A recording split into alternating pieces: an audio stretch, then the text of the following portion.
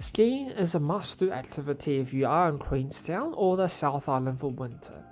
Even though we were pure beginners, we loved our skiing experience. We chose the Remarkables for more friendly slopes, but there are a lot of harder slopes as well.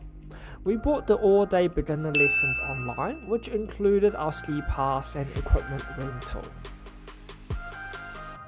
You can take the ski bus up from CBD, but we chose to drive a rental car as we were worried about how long the lines can get and whether we'd be able to make it to our lessons on time. We strongly advise getting snow chains as part of your rental and bringing them up with you in case you need to drive over snow.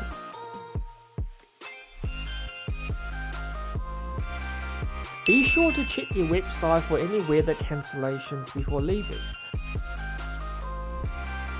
Lessons started at 10 AM, so we arrived at the car park around 9 AM to give us plenty of time to find parking, walk up to the building, get our ski pass, get our clothing, equipment and locker hire before going out to the meeting point for lessons on the ski field. For beginners, they took us on the baby practice slope first, where they taught us how to brake and turn. From there, we went up to the first conveyor belt to the easiest slope, which was hard enough for us. And it even started snowing, which was amazing.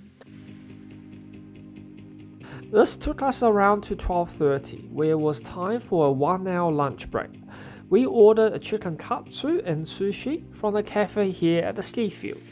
Once we finished, we kept skiing with the instructor until 3:30, and had the option to go to the harder slopes if we wanted to. We even saw some people skiing down the mountain next to the road when we were leaving. We unfortunately couldn't take that many videos of us skiing as we were still learning and concentrating on not falling, but we hope you found this video useful. Please subscribe to stay updated on our videos.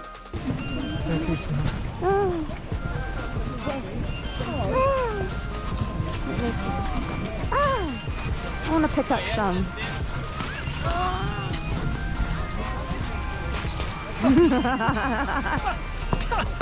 You can't come here without a snow fact.